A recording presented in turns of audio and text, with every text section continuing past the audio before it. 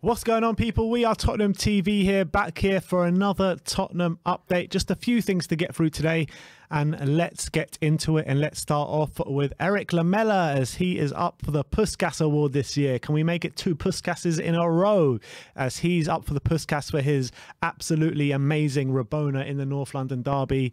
Unfortunately, it meant nothing in the end of the day because we did end up losing the game. And he got sent off. And he... that was the most Eric Lamela game ever, wasn't it? He didn't even start the game as well. He came on as a sub, scored a PUSKAS award, and then got sent off. That's so Eric Lamela. So Eric Lamela.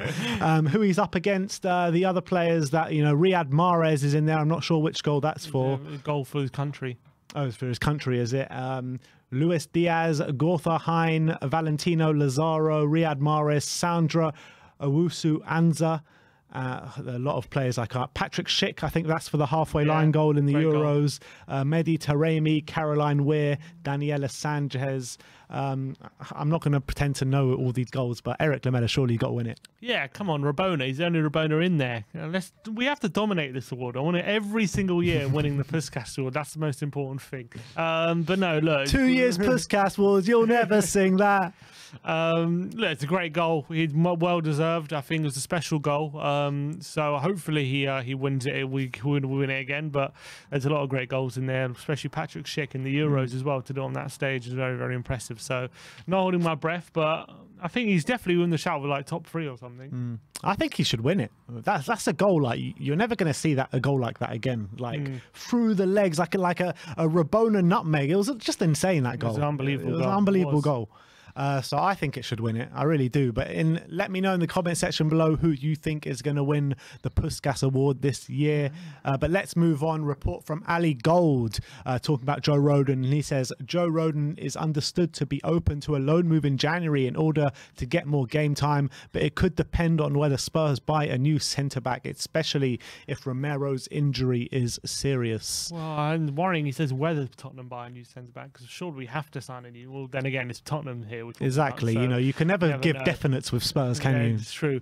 So look, I think for Joe Rodon at the moment, he's not getting a lot of game time here, is he? Let's be honest. Even with injuries, he seems to be last in the pecking order at the moment. So if we do buy a centre back or two and Romero isn't too serious, then I'm not against it.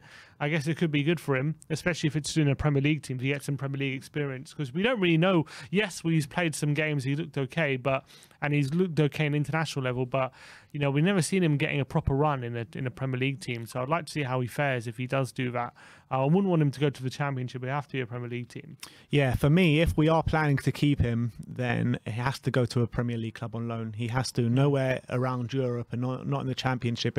We have to see him consistently in the Premier League to make up our minds on him, and that's just the case of the matter, isn't it? Exactly. I think he's got good attributes, but at the moment, just people don't fancy him, do they? So there has to be a reason for that.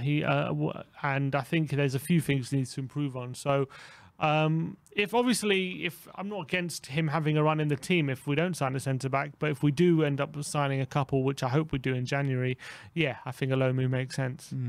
All right, let's move on. And this is from the Telegraph out in Holland, and they're saying that Ajax will attempt to sign Steven Bergwijn on loan this January if David Neres departs the Eredivisie club. First of all, are you open to seeing Bergwijn leave on loan to Ajax? And second of all, would you take David Neres as a replacement? I like Neres. I think he's a good player. So I remember in the Champions League run, he was brilliant. So I wouldn't be that against it. Bergwijn on loan does make sense to me, because we're so short of attacking options right now. Like, unless we're going to bring in 2 to replace him, like, it doesn't make sense to let him go on loan. Either we get our money back for him, and then okay, you can say, okay, it didn't work out, you move forward and look to replace him. That's fine.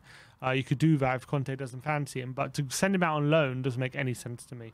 When we have so few attacking options, to have one of our best ones out on loan, why would you do that?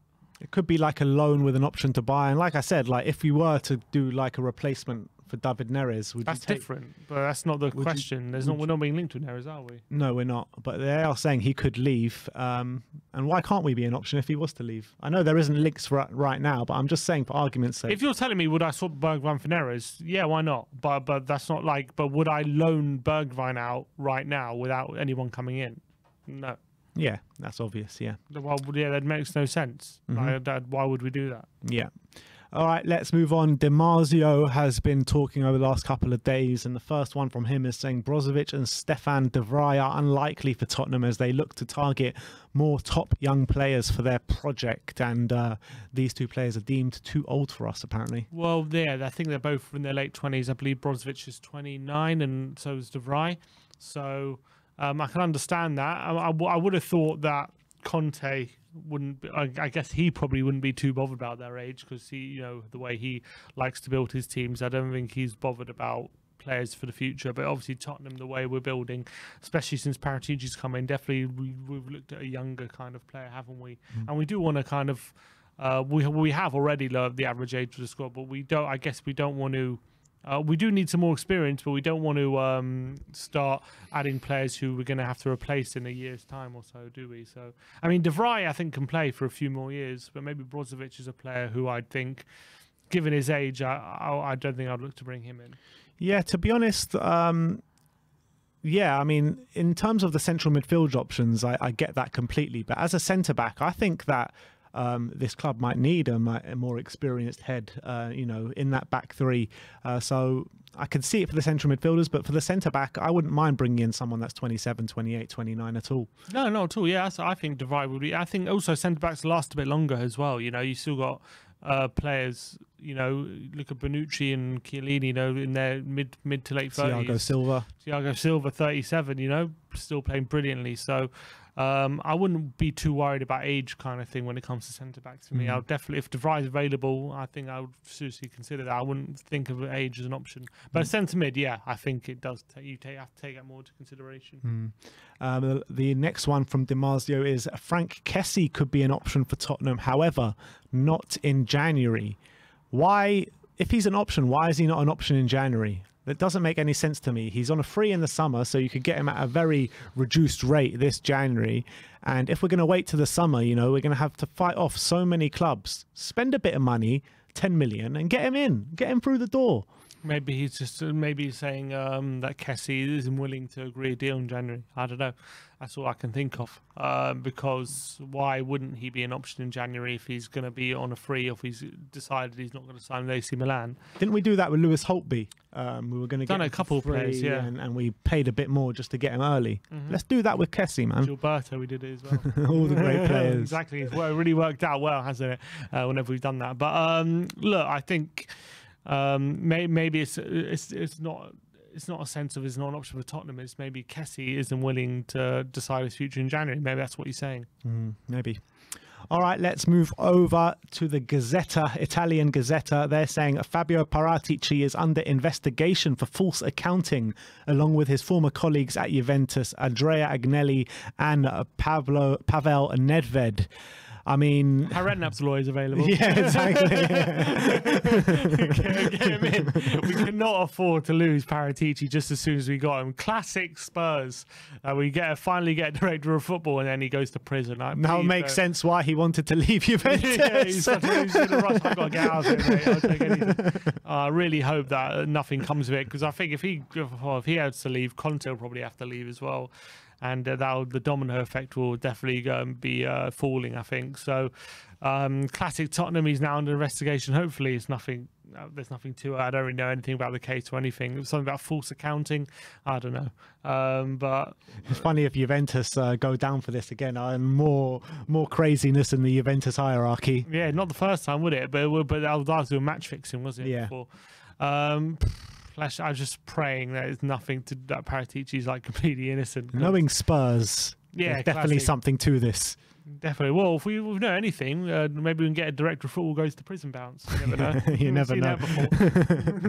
All right, and let's move over. Well, actually, just before we move on, just a funny quote, or not a funny quote, but an interesting quote from Antonio Conte that I wanted to bring up. And he was talking about his relationship with Fabio Paratici. And he says, me and Fabio, we speak the same language, and I'm not talking about Italian. And I loved that quote. Absolutely loved it. I hope it doesn't mean Conte's a lawyer up as well. Honestly, no, I'm joking. But, yeah, I do love that. It shows they're on the same wavelength, and they definitely. Oh, look, they've been good friends for many, many years, and I think Paratici is one of the main reasons Conte is here at the moment. So that goes to show it. Yeah.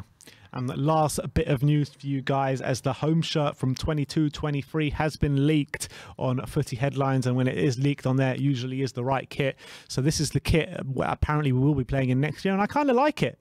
I kind of like it with the yellow trim and the blue trim. One. It's not even not even halfway through the season yet. What are you looking the only at difference between this is the trim on the shirt. That's the only difference on the new kit. This is like when they start playing Christmas songs in August. This is what it's like, basically. This is what I feel.